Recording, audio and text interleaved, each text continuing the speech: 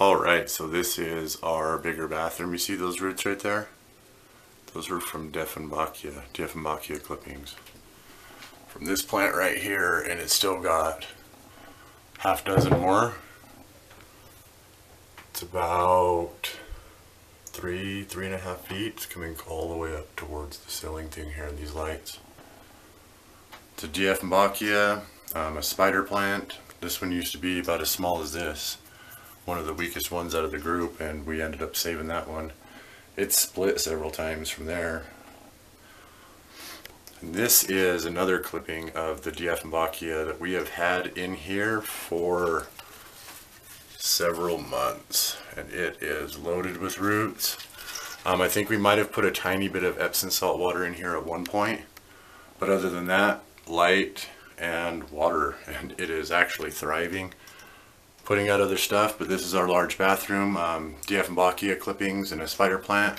I'd like to give all those away, and I'd like to give this away, but when it comes to gardeners, it might be a little easier. I don't know a lot of people that want house plants. Mostly they want the veggies and stuff that we're about ready to grow. So this is our larger bathroom. It's in with the shower, so it has a more of a humid environment. One of these lights is out. I need to hit that one up right there, but we grow some plants in here. These are the house plants.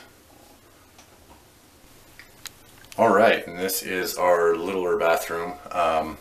It gives more of a dry environment. We have heat lamps up here, 2 of them right now. It's a small bathroom with heat lamps like that. It's kind of rare because it makes this bathroom really, really warm and give it like a desert-like environment.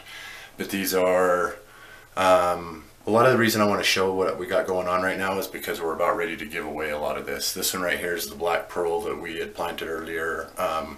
Pepper plant. It's a 99% sure this one's crossed.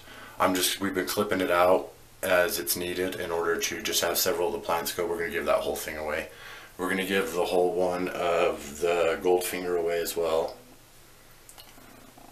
I'm not sure if that one's crossed, but those are both going. These are the Majorum and the Cumin. We're going to keep those going. There's little sprouts going for those. The Shiso we have not been able to get to grow for some reason, from 2 different seed sources, and we're not sure what we're doing wrong. One time we ran it in a heat mat, the other time we've ran it in here, and not quite sure, but it's probably something we're doing wrong with this Shiso, so it might be worth looking into on starting Shiso seeds. We've tried them a couple different ways now. And here's the lemon mint, and I think we might give this one a whole away, the lemon mint one. And then an extra prairie fire, and these ones are probably going out to the compost bin. There's our Hoya. We gave the other one away, but this one right here is a houseplant that's really, really cool. We'll probably up-pot that one, and it'll go into the larger bathroom. Here is a Ponderosa lemon that I clipped the top off of. It's doing really good though. It's got plenty of room for right now, and trees can take a little bit longer to grow, so we like growing trees just for fun. That is a mini bell. I've offered that to a friend. He hasn't picked it up yet. It's got some more flowering coming on it. It's been growing for about 1.5 years. And I actually had it glowing clear up to here and chopped it down and just left one of the shoots going, and it's starting to go again. That is a rescue operation. We got it from a grocery store for really, really cheap. It was a mini rose bush. We never helped it out, so it is falling out. It's going into the compost as well. And then we got the lemon trees that we've been growing for about 4 or 5 years now. There's 2 of them in this bin right here. And then we got our avocado that we've been having go for about 4 to 6 months now. And I had chopped it right here at one point, topped it, and it had several different shoots coming out. So it's doing pretty well. A lot of this stuff is just kind of attritioning. So we're going to keep these, compost, friend or compost, keep. This is pretty much just a scrub tray. A couple of these are going to go compost. A few of them will be given out. And this is, we'll be keeping these 2 and giving that one away and probably composting that one.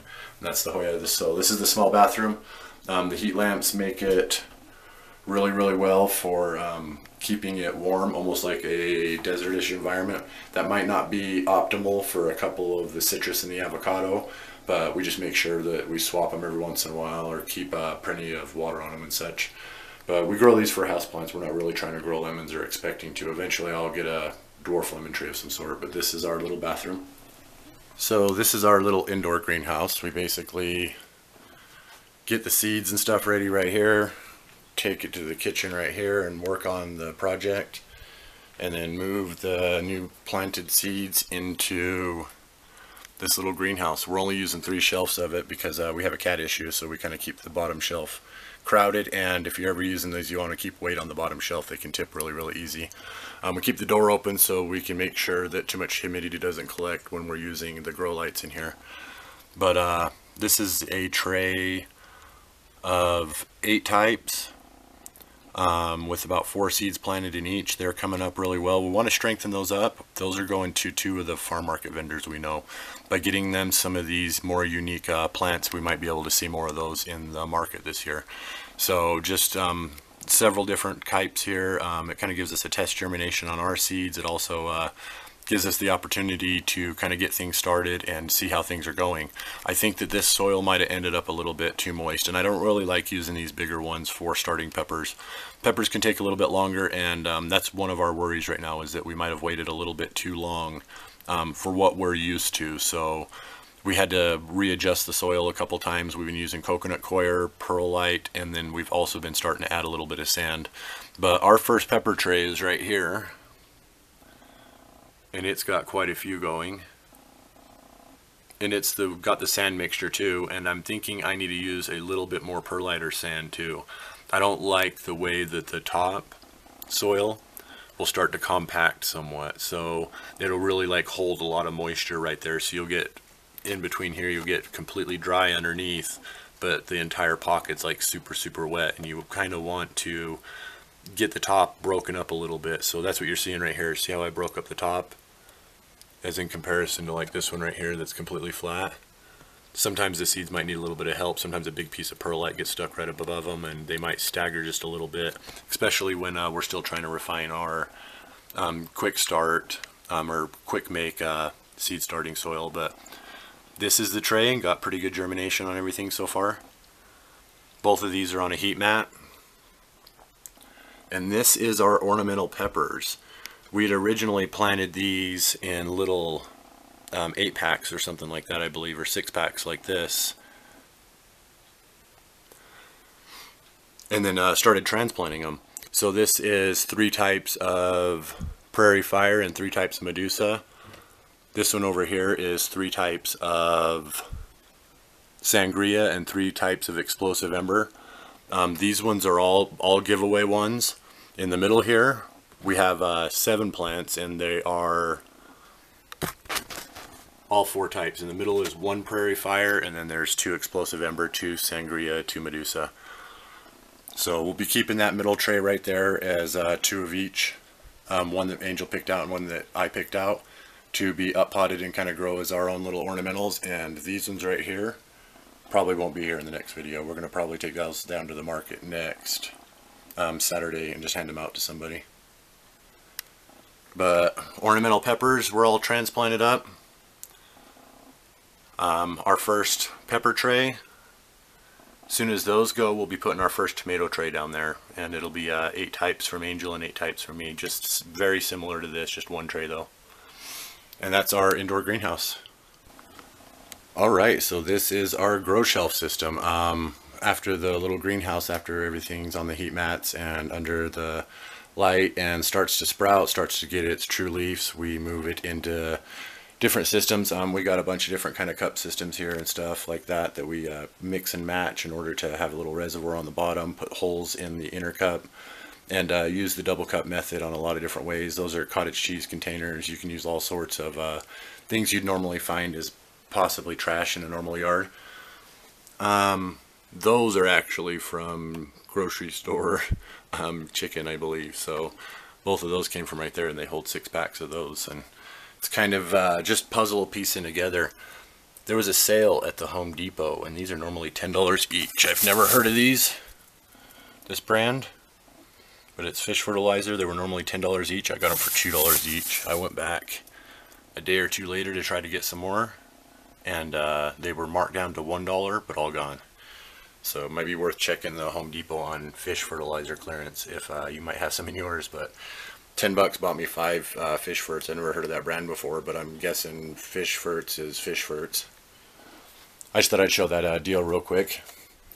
But we got double LED shop lights, one at shop light, and then we got a really nice grow light here. This bin we move things in and out of based on prepping for going. I don't like to run the fanned heater or the fanned light like that all the time. But when we're getting ready to take something to the market or friends or family, or we're trying to find a home for it, we kind of put it in here and really give it its last boost of growth for like the last 4 or 5 days and stuff. So that's like a relay bin. There was a bin that I showed a little bit earlier in the little bathroom that had the red shiso and stuff in it. We'll also move that out here for about 4 or 5 hours every single night to kind of make sure it gets that really good light. But that's what we use this first shelf for. The second shelf right here has Tiny Tim tomatoes, Minabelle tomatoes, which are a couple dwarf or near micro varieties. These 4 are ginger, and these 4 are one of each type of the ornamental types that we planted, so we're probably going to give those to a friend really soon. A lot of this stuff won't be here. I think we're going to give 2 of the ginger away, keeping the weakest one just in case it doesn't go as well, and then keeping 2 goods to try to go in a grow bag this year. And then those 4 ornamentals will probably go to my sister, a friend of mine, and then a couple ginger out to the market or whatnot. These right here, me and Angel will each choose one of our favorites, and then we'll just give the rest away as well. So really just wanted to show everybody a lot of the stuff that we're doing, because we're getting ready to get rid of a lot of plants to make room for the explosion of tomatoes and peppers we're going to be starting. This basil is really cool. It is spicy globe basil. It grows really well in a container. It looks excellent on every leaf. It smells and tastes a little bit like clove. I was kind of surprised by that. It wasn't quite as basil-y as I'm normally used to, but I really like the flavor of it. I could just understand how a lot of that strong flavor might not work, but to me it means you can just use a little part of it. We haven't topped these down or anything yet. They're really just kind of dueling up and keep going. This is sweet basil, and I know it looks really haggard, but we have cut and topped and trimmed and gotten hordes and hordes of basil off of this. So I wouldn't mind giving these away, or we can just keep trimming the leaves. Growing really well. It's pretty much root locked. I wouldn't want to use these to transplant in the yard. They're going to be really an issue in a couple months before we can get into the yard. These Tamarillo just exploded recently, and these 3 are manzano peppers. And they are a furry pepper from Capsicum pubescens, one of the rarer types of peppers. It's a black seeded pepper. It grows in usually cooler altitudes. Manzano, I believe, means apple, and it's a really unique black seeded furry planted pepper. Really cool. And the Tamarillo is really cool too. I hear it can take a couple years to get anything off of those, so I'm not sure what we're going to do with those yet. At the very least, the plants don't really go to waste. We have friends, family, market vendors. They're our friends, but we just kind of go down there and say hi to them and hang out with them, and get a lot of unique plants to them and stuff, because they have greenhouses and stuff to grow in. But sweet basil, spicy globe, manzano peppers, and Tamarillo. We've harvested hordes and hordes of this as well, and that is oak leaf lettuce, and this is red romaine lettuce. And that's regular chives, and we have garlic chives just starting to sprout in this other one. And then here is the chamomile tufts. Super healthy and just drinking tons and tons of water. We could water them about every day, but we water them about every other day. Every time that we water them, they super explode in growth. See how they're filling out in there? A lot of these will need to be uncrowded, and I don't think Angel will let me give any of these away, or any of these. Here is toothache plant. That one's already starting to form a head on it. That one is. That's cinnamon basil. It's really it drinks so much water. If you don't water it every day, it starts to get a little bit of discoloration on the leaves, because it just really is just several plants in there that never got divided. Harvested a little bit of that. That is magenta chard. It's doing pretty well too. It's got really cool colored leaves. It looks like it's not as healthy as it is because of the coloration, but it's really, really healthy plants. And those are two more of the toothache that are starting to get tops. This one has tops. I don't know if you can see it, but there is pollen falling on that leaf. And these ones are so many roots inside of those 4 toothache plants that it's kind of crazy. I think that they're stuck in those, but that's okay. We can get several of those off the top and save seeds from them and store them and use them for teas. Sore throats, we like to put a little bit in our tea just to kind of numb if you have a sore throat. But it's also known as the electric daisy. It's the toothache plant, and maybe we'll try one of these on camera one of these days coming up, because we have a couple that are almost ready. But a really, really cool plant you might want to look into if you haven't heard of it before. It's called the electric daisy or toothache. But harvested tons of this lettuce. The chamomile tufts are doing excellent. This is a farm market, I believe, Meyer lemon that we brought home and did the baggie method to get the seeds up, and then put them in these little plastic shot glass things in this ice cube tray thing that we modified in this little food bin thing. But this one doesn't have one. I did a little autopsy and checked in there a little bit though. The seed's still viable and trying, it's just not going anywhere. So it's just a really slow, stunted seed. That one's got 3. I don't know how that happened. I think one of the seeds I think it's called diatomamus or something like that. It's almost like twins. The most we put into any one of these is 2 seeds. There's 2 there, 1 here, 1 here, 1 there, 1 in back, 1 there, and a little start right here. So they're right up close to some good light. The heat from these kind of warms this a little bit too. So little mini lemon trees. And this right here, I had a friend that has kind of been into gardening too since he met me, and he's been growing a container garden. Maybe I'll get a chance to show it this year. But he was at a friend's house, and he was trimming down a lemon tree that the guy had started. Well, he accidentally cut it like near the base, I think, trying to cut a leaf off or something, and ruined that guy's tree. And so I think I might give him all of these. I might just give him this whole package and tell him to take it to dude, and you know what I mean? Everything's cool after that. So this is our grow shelves. Catch you in a second. Alright, so this is the yard, and it always looks bigger on camera. It's 27 feet from the door to the fence, and it is 15 feet across. This is the west wall, this is the north wall, and this is the east wall. The east wall will mostly be tomatoes. The west wall is mostly peppers. The middle here we're going to grow 3 different types of tomatoes, and the back is all sorts of things. We're going to do corn, cucumbers, different stuff like there. This is our pepper wall, our tomato wall, and we call this the north gate even though there's no gate on it. But I'm going to show you guys a lot more on the yard as it comes up. Our goal is to grow as many unique varieties as possible. I know that our focus point is mostly on peppers and tomatoes, but our yard is all rock and cement. Peppers and tomatoes are both excellent grows for containers, so that's why we like those. There's tons and tons and tons of unique varieties. I could probably grow 20 different varieties of each for the rest of my life and not see all of them. So our goal is just to see something unique, have lots and lots of fun this year, and see how much we can fit. A lot of what captures this is the intrigue out in the yard. Building a snow hill. I'm hoping it snows again pretty soon. But we're going to interlace beans throughout here, all sorts of stuff. I'll show you guys a lot more on the yard coming up. But it is May 3rd of 2021, and just wanted to give everybody a rundown of what's going on over here.